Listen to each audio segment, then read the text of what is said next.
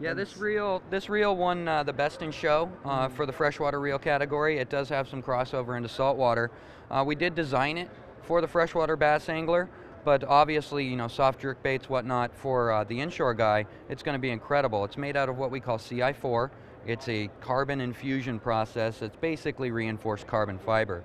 The whole story behind this is lightweight.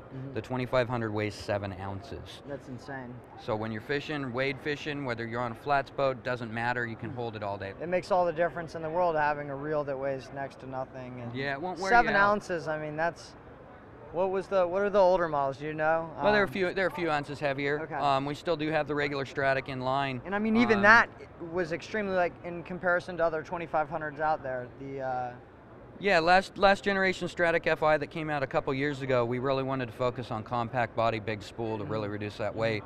And this does that even more without sacrificing the features. It's still got propulsion spool and pallet and gearing, so we didn't skimp anywhere. It'll retail for $199. Excellent. And I noticed you also have done a little modification to the handle. Yeah, we're using an EVA grip. This was really designed to follow the trends with the enthusiast rods, split grip EVA grips. It is replaceable if it does wear out, but it's going to be comfortable. It's going to be easy to grip even if you've got some fish slime on. Jeremy, thanks so much for walking us through there. Where can our audience go to learn more about these reels? They can visit us at www.shimano.com.